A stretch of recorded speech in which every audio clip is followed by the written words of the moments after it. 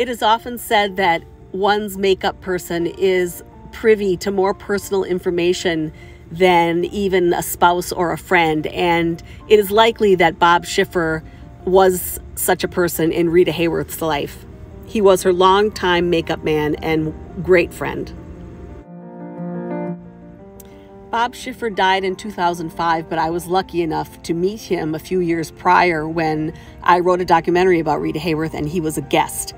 He was such a sweet man. He was so kind to me and had such wonderful things to say about Rita Hayworth, whom he clearly loved. Bob can be seen here with Rita on the set of Down to Earth, which was released in 1947, but he started working with her as early as 1939 on Only Angels Have Wings, and then 1940 in Angels Over Broadway. He basically was her main makeup person from that point on until she left Columbia. Here he is doing her makeup on the set of Gilda in 1946. That's cinematographer Rudy Mate on the left and director Charles Vidor on the right.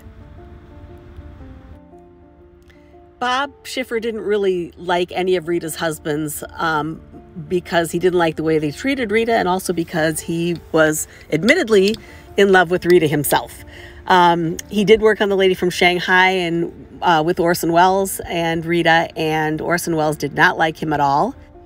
Rita doesn't look too happy here, but actually it was a great experience for her because she was back together with Orson after a separation.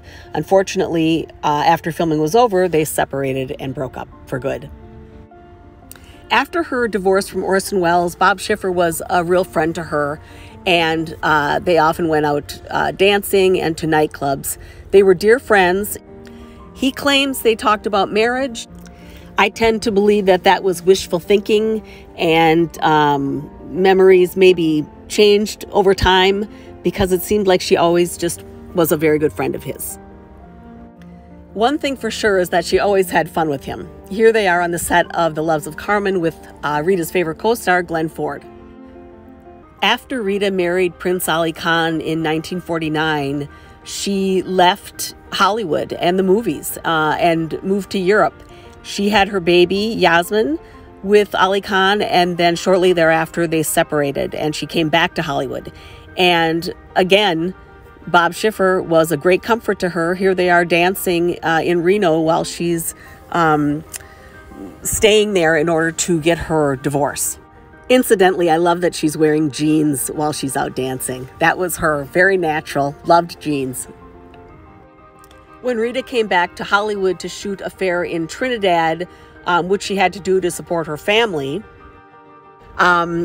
she had changed quite a bit and she had lost a lot of her sparkle, her spunk.